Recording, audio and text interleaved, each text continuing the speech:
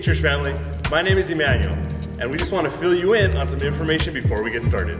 As you know, we are now having services on Sunday in church, and for now, Wednesdays will still be online.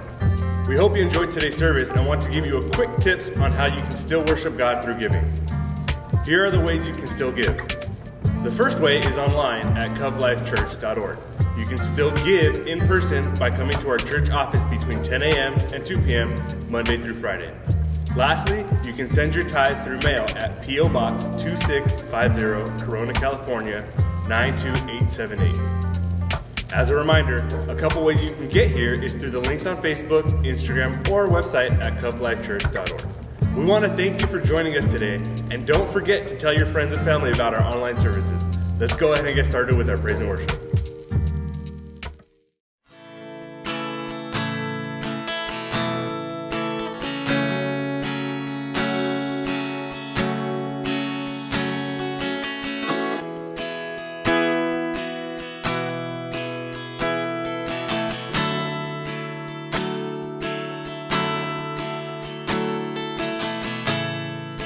Tried so hard to see it.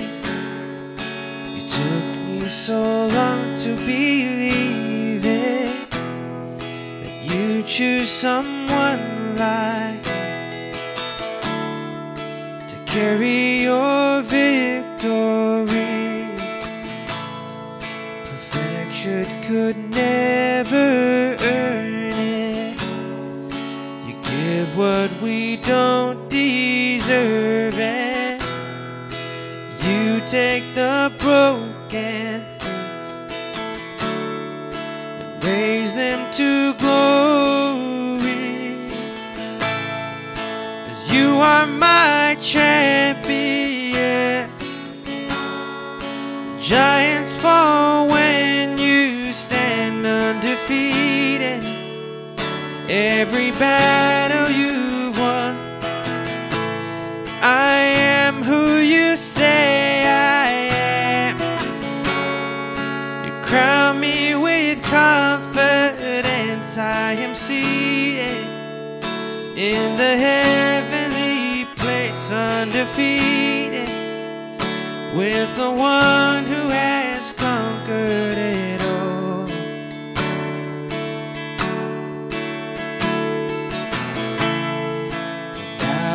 Can finally see it. You're teaching me how to receive it. So let all the striving cease. This is my victory. You are my champion. Giants fall when undefeated. Every battle you won.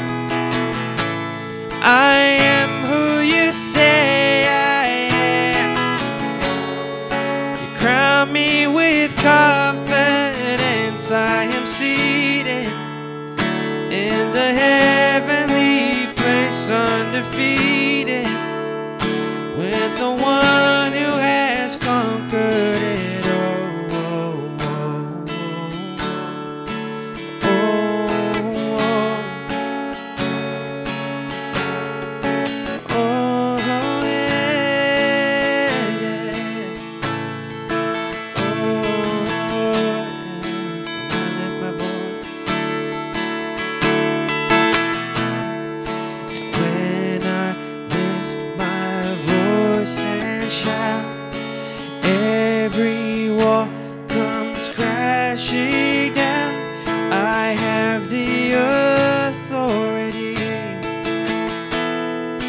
Jesus has given me,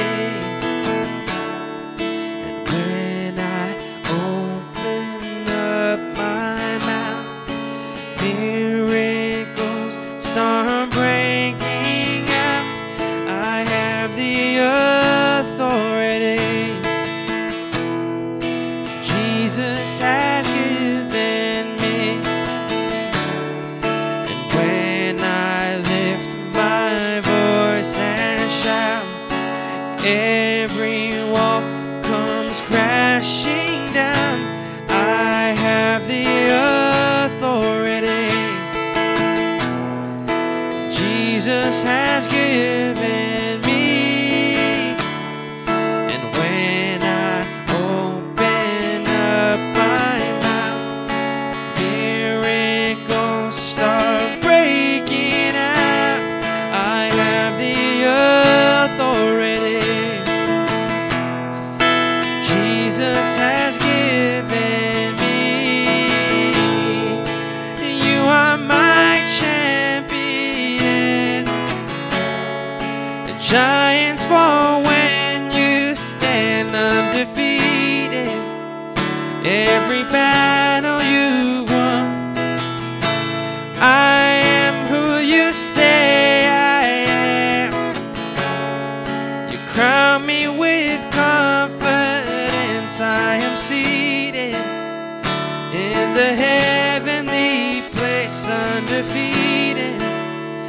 By the power of your name, I am seated in the heavenly place, undefeated, with the one who has conquered it all.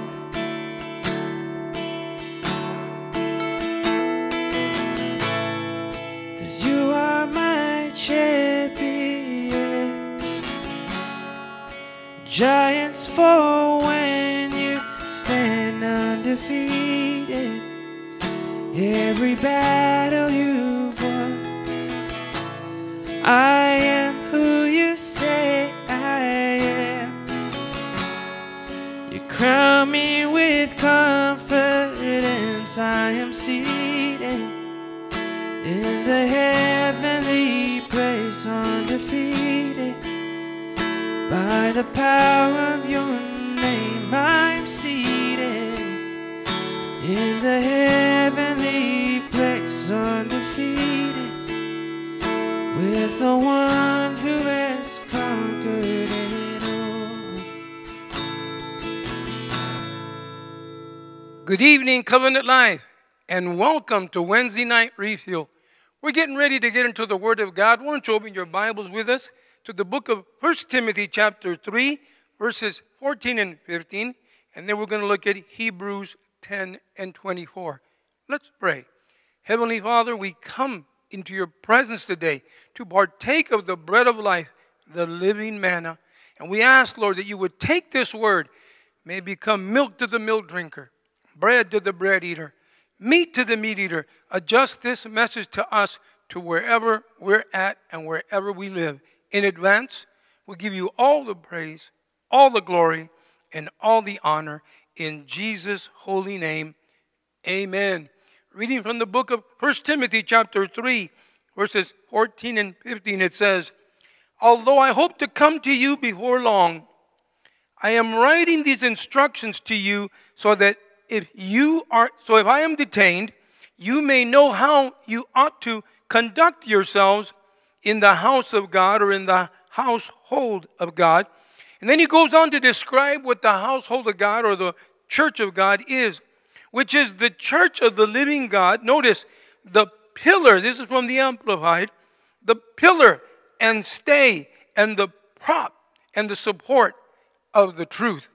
And then over there in the book of Hebrews chapter 10 and verse 25, it reads, and not forsaking the assembling of ourselves together, as is the manner of some, but exhorting one another, and so much the more as we see the day approaching.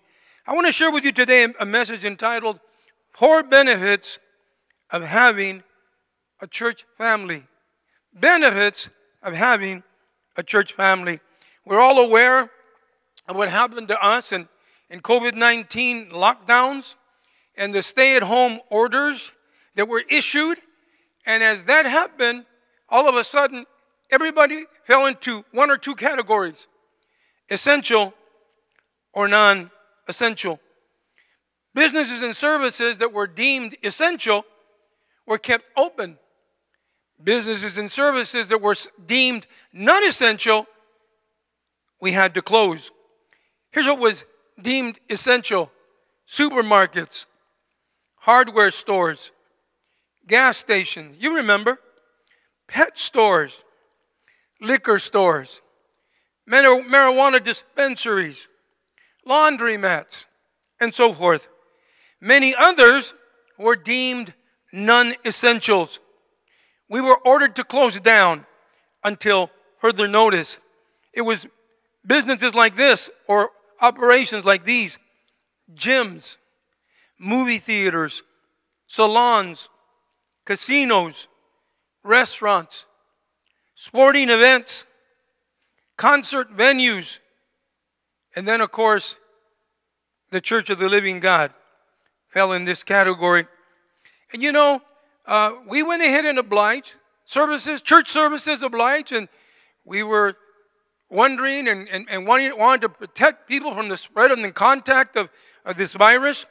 And but few challenged the church gatherings as non-essentials. They didn't challenge, very few challenged it.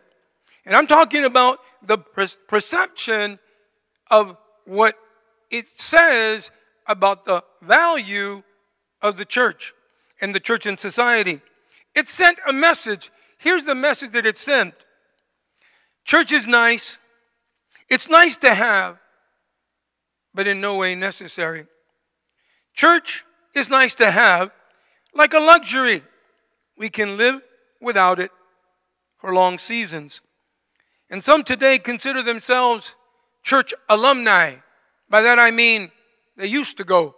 They graduated. They're alumni of the church. But churches have been labeled, are now, it's beginning to turn. But, you know, the question is not, is the government considering the church essential? Now, the question is, are believers considering the church essential? Are believers saying, man, God made the church. The church was designed, created by the living God. Wait a minute. We need the things that the church supplies. We need everything that God supplies in the church. The question now is not, does the government consider us essential?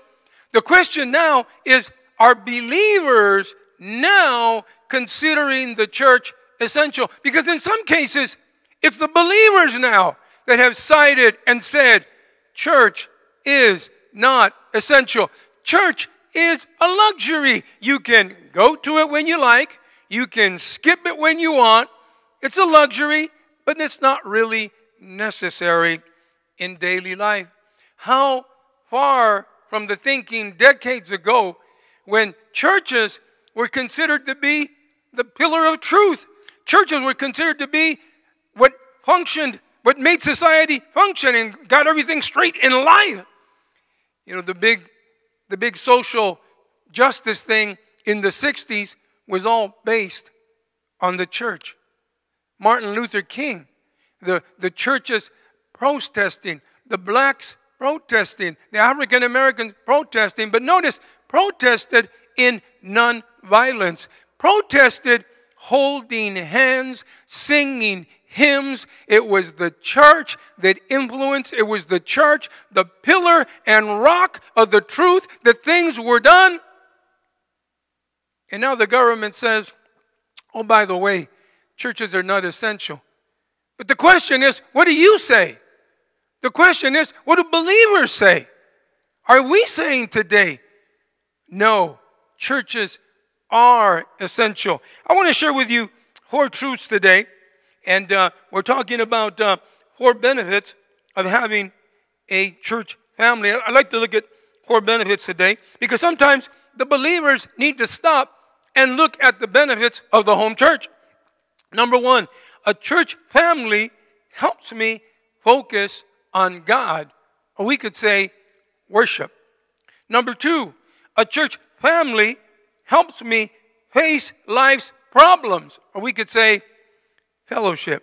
Number 3, a church family helps me fortify my faith, or we could say growth. And number 4, a church family helps me to find my function in life, or we could say purpose. Let's get into it today. Number one, a church family helps me to focus on God. The Gospel of Matthew chapter 22, verses 37 and 38. It's a command Jesus tells us. It talks about the greatest and first command. It says, Jesus said, "You shall love the Lord your God with all your heart and soul and your mind. This is the first and great commandment." I got news for you. This cannot be done without a home church. You know, why is it that to love God is the most important commandment? Because we were made to love God. We were made to fellowship with Him. We were made to worship Him. And God made me, and He knows me, and He loves me, and in turn, He wants me to love Him back. The Bible calls that worship. And worship gives us a greater perception of God. You know, when we worship the Lord becomes bigger. Our problems become smaller. When we worship the Lord, His might becomes powerful, and the things that we face are not as powerful anymore.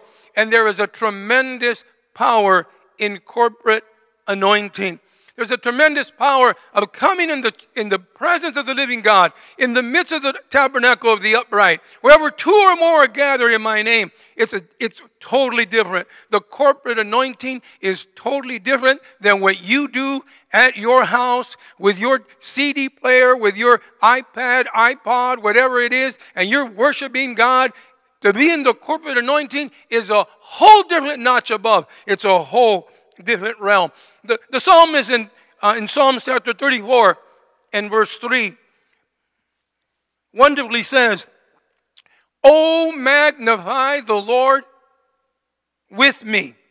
Oh, magnify the Lord with me, and let us exalt His name together." Oh, magnify the Lord with me. Let us exalt His name together. They made songs out of that psalm, you know, and it's a whole different arena, a whole different phase that we go into when we magnify the Lord in the corporate anointing. Let me ask you a question. Do you ever find yourself distracted? Do you find it easy to be distracted? You know, it's not hard to lose our spiritual focus. It really isn't.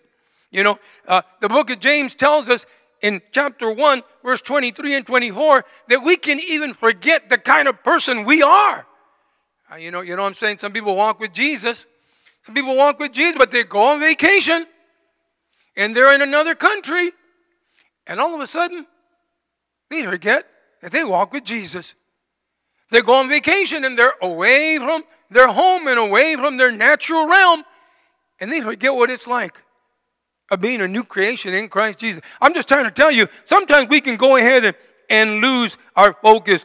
The book of 2 Timothy chapter 4 and verse 10 tells us that pleasures can go ahead and distract us. We're talking about sometimes we can be distracted.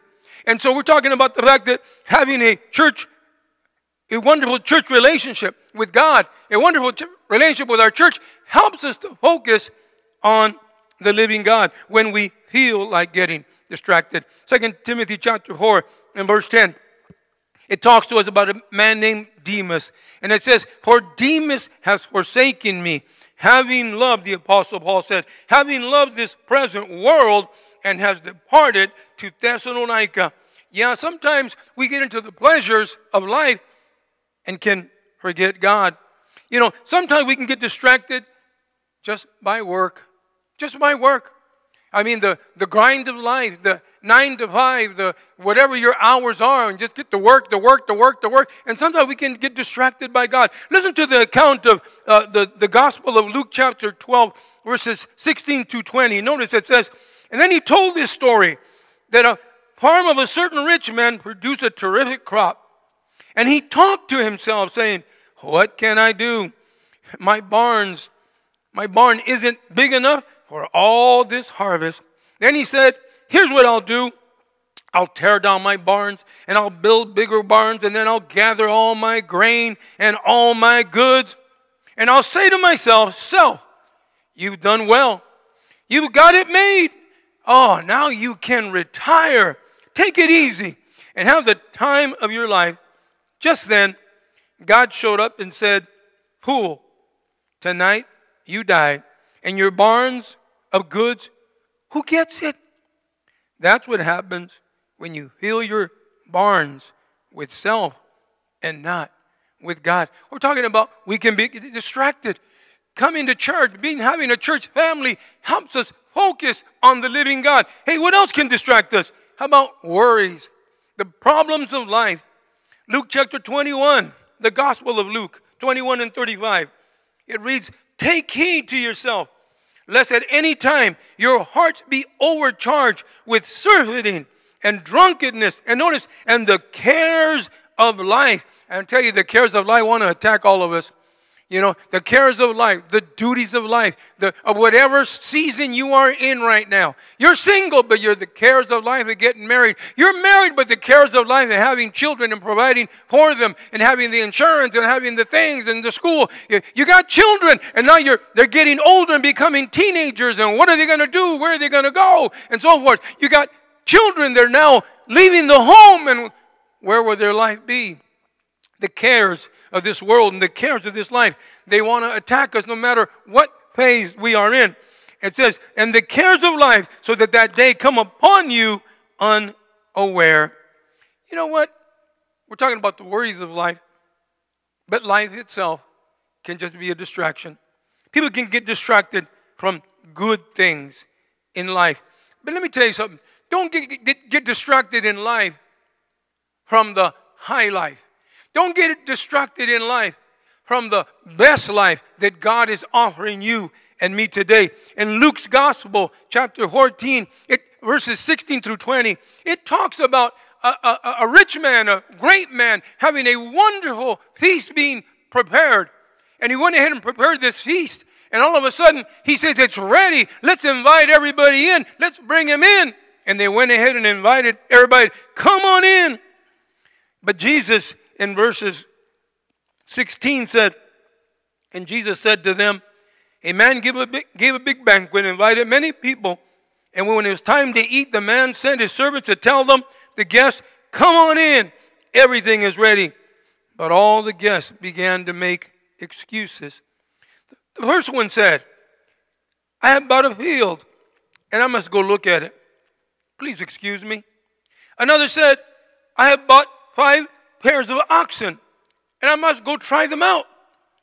Please excuse me. A third said, I just got married. I can't come.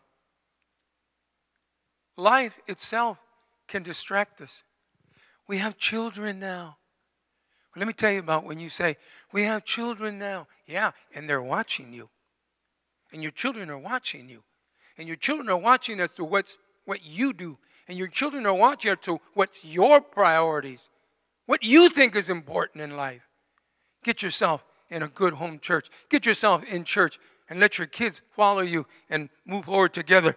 You know, so we're talking about the fact that we can get distracted. And so here is what God has done to help us. Because we're talking about worshiping God. Because we can get distracted. The first commandment, thou shalt love the Lord with all your heart, soul, mind. And you got to get in a good home church. You got to get in church so you can do that. So here's what the God has done. The Lord God has done. He gave 10 big commandments. And in one of the big commandments, he basically says this. Every 7th day, refocus. You going to walk with me? Every 7th day, refocus. Come and worship me. Come and honor me. Come and fellowship together. You know, come and put me first place every 7th day. My church family helps me stay focused on God. When we worship, it gives a better perspective of our problems because we get a better perspective on God. Oh, magnify the Lord with me and let us exalt his name together. The first purpose of the church is to focus on God. We say worship. The second, number two, a church family helps me to face life's problems. We call that fellowship. In 1 Thessalonians chapter 5, verses 10 and 11, it says, He died for us, that whether we are awake in this life or asleep in death, we live together with him.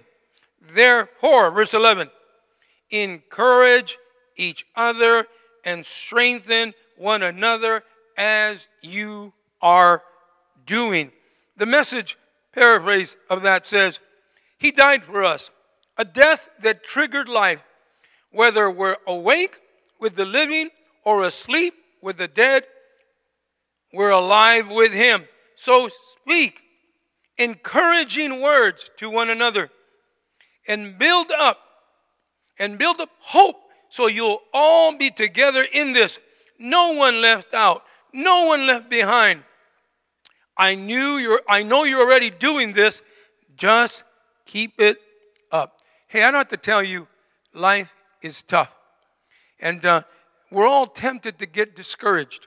Each one of us. In our own circumstances, in our own situations, in our own battles, in our own trials. But God never meant for me to go through that all by myself. He gave me, and he tells me to be involved with a church family. And he planned for us to have a church family for support. 1 Peter chapter 3 and verse 8 says, And now this word to all of you. You should be like one family, full of sympathy toward each other, loving each other with tender hearts and humble minds. We're supposed to encourage one another. We come to church. We get encouraged by one another. You know, sometimes I'm just encouraged by certain people's presence. You know, we have some real seniors. Hey, I gotta admit, I'm a senior now, you know. And but there's some real seniors above me there. And I look at them, and they're in their 70s, some in their 80s. And I see them walk into church, and it blesses my heart, and it encourages me that they're at their phase in life, and they're still putting God right in the center of their life. Every seventh day, they refocus and get back on track. Set their life again in order. Set their life again in place to be able to move on this marathon and move on this haul and continue to be faithful to the Lord God Almighty. We're to encourage each other.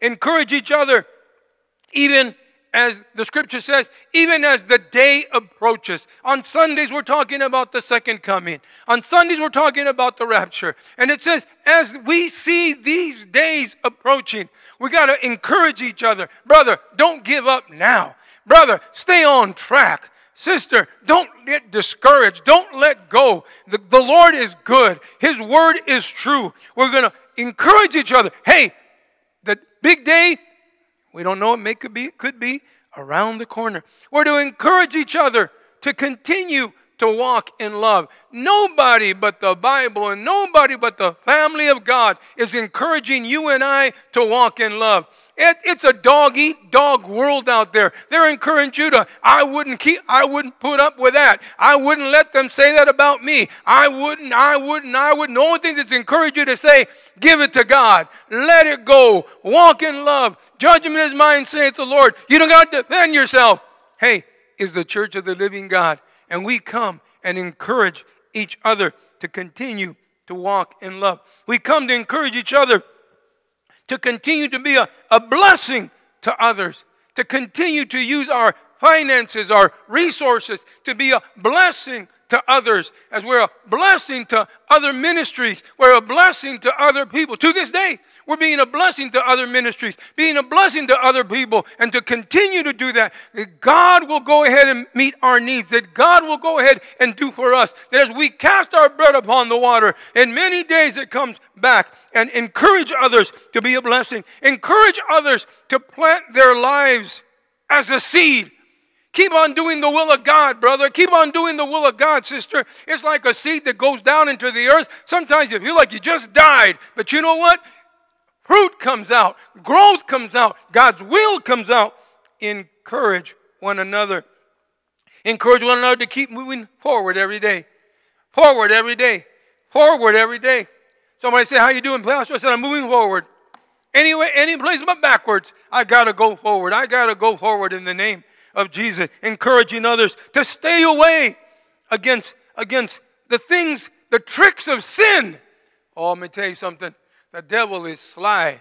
The devil is subtle. And we need to encourage each other, and we endeavor to encourage each other. Don't go for the fried ice cream, brother. Don't fall for the fried ice cream, sister. You know what? That ain't God. Let it go. That ain't God. Move along. Hey, stay with the word. Stay with the word. Don't let sin deceive you.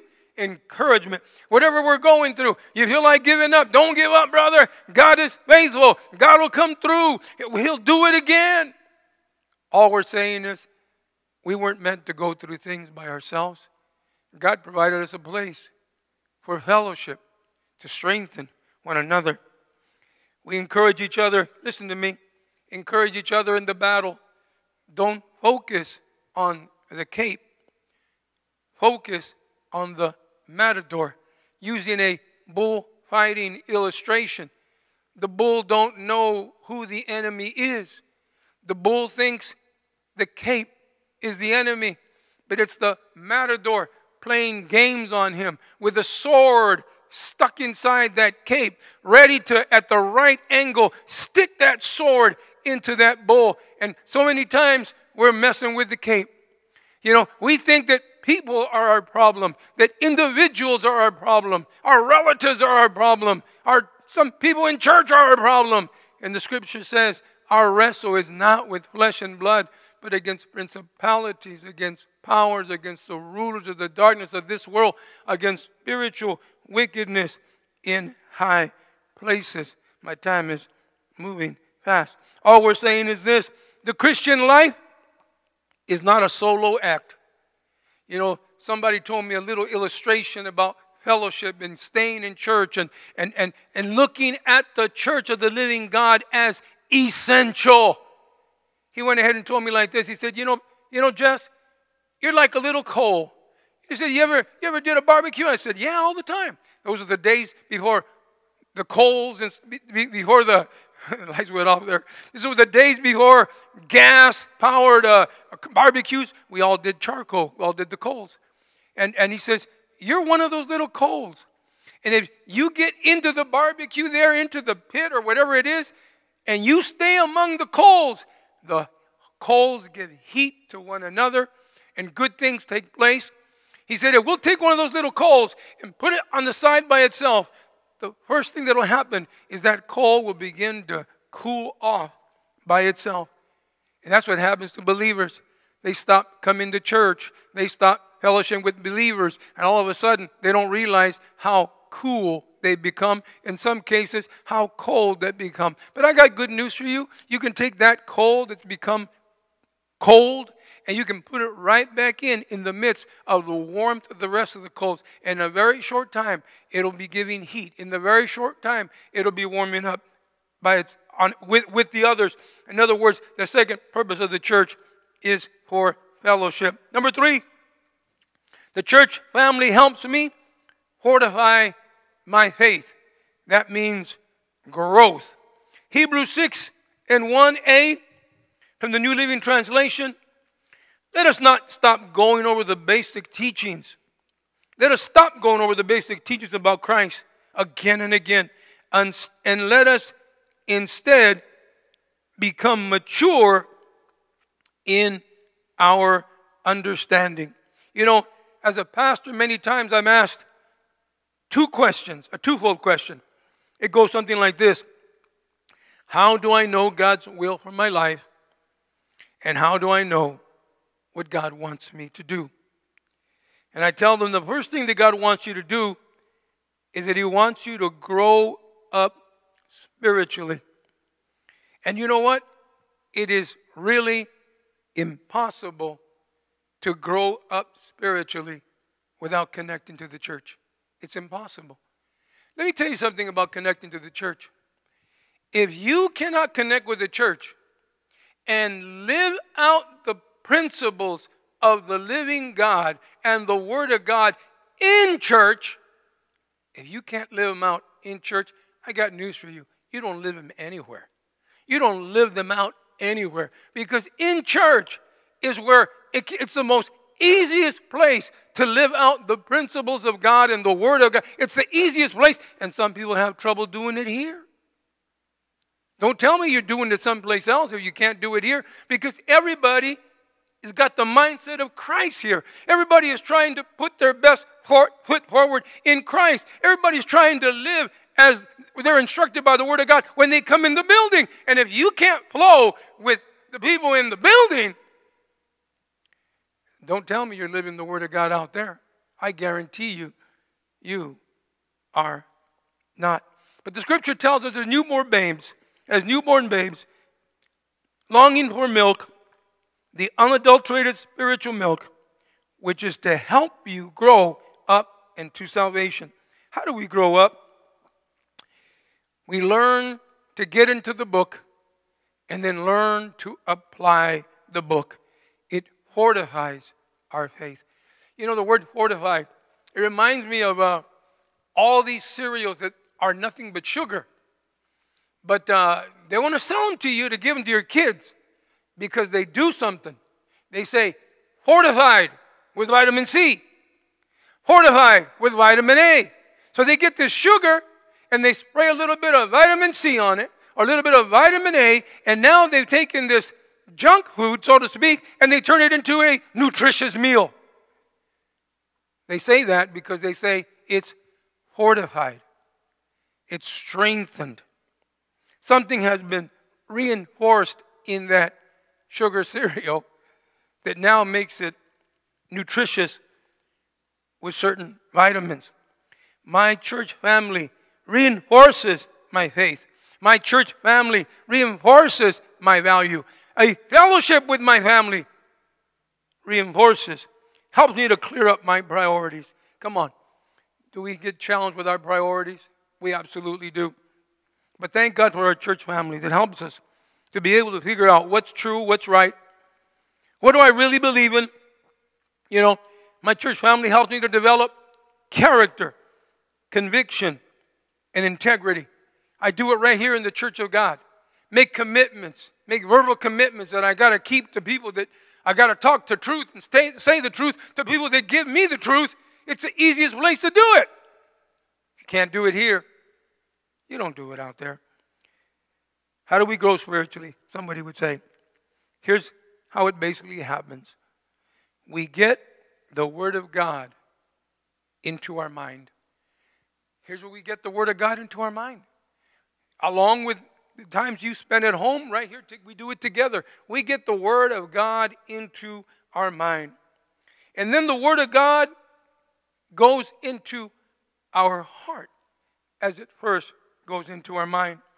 And as it goes into our heart, then the Word of God will eventually get into our attitudes. If you put it in your mind, it'll go in your heart, and all of a sudden then you'll start having biblical attitudes. It goes further. After you start having biblical attitudes, then you'll start doing the Word of God and practice the Word of God daily. All of a sudden, daily you're checking yourself. All of a sudden, daily you're checking your attitudes. All of a sudden, this thing starts affecting you daily because it went in your mind, then in your heart, then in your attitudes, and now it begins to be seen in your daily life. And then we'll become living Bibles. Wow. We'll become living Bibles. We'll go ahead and become a walking Bible, as sometimes it's the only Bible anybody will ever read is watching your life. We become a living Bible to be read of all people. And then it will be obvious what we were created for. It'll be obvious to us what our purpose will be. You know, the third purpose of the church is to help me fortify and develop my faith. Let's go to the last one, number 4.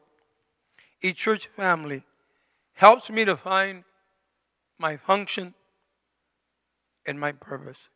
You know, God put us on this earth, and He put us on this earth not just to take up space, to say I am one of 7.5 billion people that are here. God expects me to do something. God expects me to do something back, to give back and be a contribution in this life. That's why He's given us gifts, talents, and abilities. When we use our gifts, we call this ministry. Let me tell you something. God wants to go ahead and help me to find my function and my purpose. And God wants me to start by obeying Him and let Him use me. Think about this as we close shortly here in a second, actually in a few minutes. I want you to consider the fact that God wants to use you. And He Himself determined at least these 5 things. Check it out. God determined the timing in which you were born. You realize you weren't born in the 1700s. You weren't born in the time when the Mayflower came. You weren't born in the time of the Civil War. You weren't born even in the early 1900s. Most of us were born past the mid-1900s. But God determined that. God's hand was upon us. Yeah, the scripture says, but when the fullness of time had come, God sent His Son, born of a woman and born under the law, Galatians 4:4. And when the fullness of time was come, God put you and me to be born in what we believe are the last generations. We're born at the end. But you know what? God put us here during this time because He wanted to use us, because He knew you'd stand up, because you know you'd stand up and be counted. You were born in this time, and God determined the time you were going to be born. God also determined the where you would be born. He determined your location. He determined your culture. Romans chapter 1:1, the Apostle Paul wrote, for I am an Israelite of the seed of Abraham, of the tribe of Benjamin.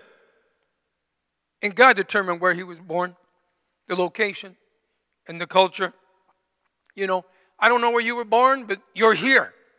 You're here in the USA. You might have been born someplace else, but you are here in the USA, you know. And more particularly, listen, if you're watching our program, most likely you're from California. My. That crazy place, this world called California. Let me tell you something. God has used this crazy place called California before, and He's about to use it again. God used this place to bring in the Holy Spirit and the Azusa Street revivals in the early 1900s. It was from California that things went out. God used the Second Awakening to hit this country from the beaches of Newport Beach and out there, and the hippies that came and started this revolution that has gone on throughout the whole country and in some places the whole world, where hippies were getting saved, and the Calvary Chapel movement was birthed, and all these other churches were birthed, and then God did great things right here in California. Drug addicts and dope fiends got saved here in California, and things that spread. Let me tell you something. Then California got crazy. Now we got crazy the other way. But now some of us, that God determined that we would be here, we're getting crazy again in the right way for California. You know, it says that as California goes, so goes America. And as America goes, the world follows. And from California, the greatest moves are taking place now. where people are rising up, where people are saying enough is enough, where people are saying let God be God and Jesus be Lord over our lives, over our churches, over our counties. And it's happening right here in California. And some of you are, most of you that are watching me today, they're talking about you. We have a few people that watch us from Indiana. God bless you out there. But right here we are. God determined the location and our culture. And then God determined the family we would be born, which determined our DNA. He determined that Jerónimo Reyes would be my father, and Enriqueta Reyes would be my mother. And I got their genes, and I got their DNA. And my brothers and sisters all got their genes and their DNA from them. And God determined that. Somebody said, you don't pick your family. You don't pick your family. But God picked your family. And determined the things that are running through you that come from your father and come from your mother were to be used of God to accomplish His will, His plan, and His purpose. Then He determined our order. Some of us are the oldest in the family. Some of us, and things that, pressures that are placed on the oldest. Some of us are in the middle of the family. In the middle of the family, they got to fight for everything. And then some others are the babies of the family. And God determined that. And then sometimes God reversed the order. And the babies of the family were all servants. I was a baby for a long time. Before my sister came along. And it was go to the store, pick me up, do this, clean my room, do that, do that. You're the baby of the family. Go get the ball, do this, do that. But then sometimes God reversed the order. We see it in the Bible where the elder served the younger. And then He determined our gender. And our country is gender confused. But He determined our gender as a man and a woman. And the things and the strengths that go with the man, the things and strengths that go with the woman. All because He wanted you and me to have a purpose on this earth. And I'm beautifully made and I fit the purpose of God. But I don't fit trying to do my own thing. I don't fit that. But God wants to use me. And God wants to use you. We're talking about a home church and the value of having a home church. We're talking about the government says you're not essential. But I'm asking you today, believer, do you believe that the church is essential? Because whatever you believe is what really matters, not what the government believes. Let me pray with you today. It's time to come back to church. It's time to get into the church building again. It's time to say, I need the church because God said, upon this rock I will build my church and the gates of hell will not prevail against it. It's relevant. It's pertinent. It's essential. I believe it. I think you believe it. Let's get back into church. Some of you, you've never been into church. Let me lead you before the throne of grace. Pray with me. Heavenly Father, I come to you in the holy name of Jesus. I ask you, come into my heart. Be my Lord and my Savior. Place me in the body of Christ. Help me to become a part of a wonderful and strong local church that I may fulfill the plan of God in my life. In Jesus' holy name, amen and amen. In behalf of Pastor Sandy and myself, thank you for joining us on Wednesday Night Reveal. God bless you. We'll see you soon.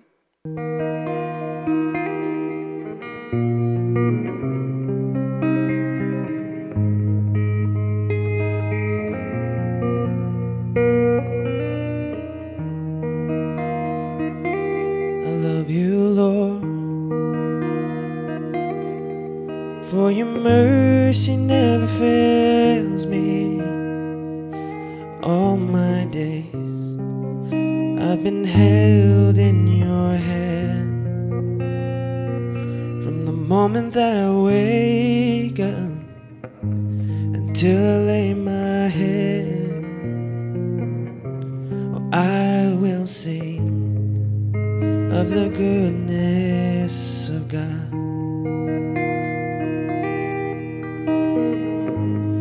All my life you have been faithful, and all my life you have been so, so good. With every breath that I am able, oh, I will sing of the goodness of God. I love your voice. You have led me through the fire in darkness night. You have closed like no other.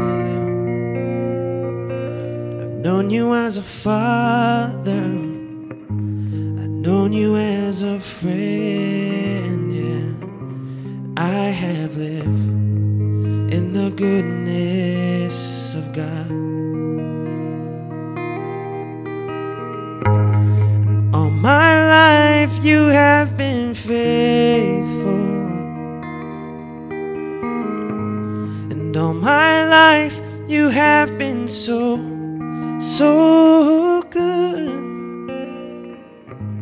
With every breath that I am able, I will sing of the goodness of God. 'Cause your goodness is running after, it's running after me.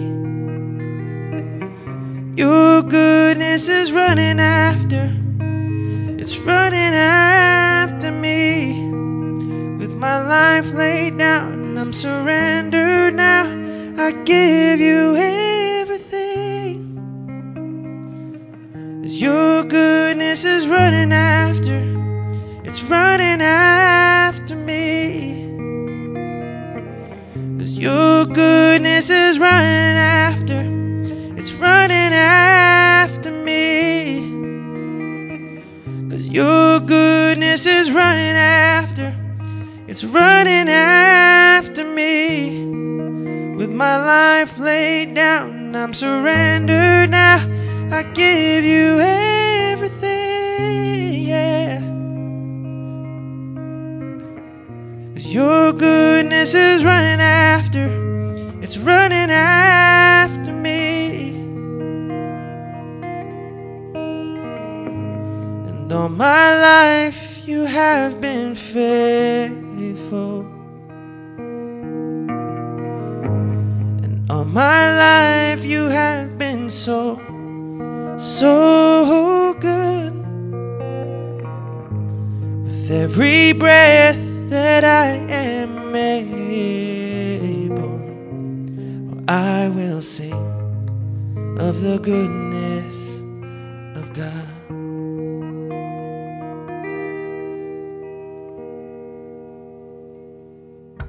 Again, thank you for logging in with us today, and we hope you can join us this Sunday in church at 10 a.m. for Sunday morning service.